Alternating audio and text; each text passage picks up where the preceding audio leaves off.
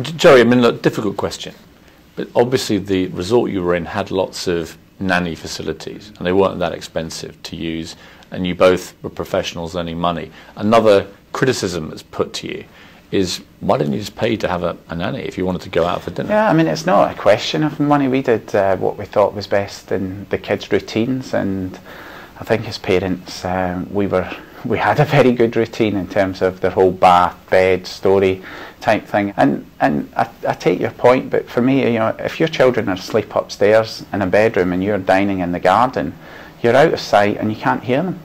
And that's the similar thing to me. Except I guess that most people's homes are secure. Sure. You know, this was not a secure property. People could come in and off the street if they wanted to.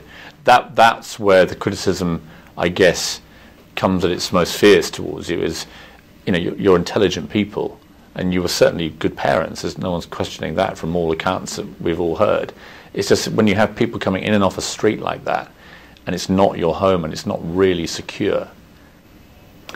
Again, I mean, I think it's back to the safety issue. We did not perceive an element of threat, and child abduction is so rare. Why would you ever have thought that someone was going to get into an apartment and steal your child? It just didn't enter our head. If it had, it wouldn't have happened. Right, and we've been through all these questions day in, day out. Yeah. Why, how, why?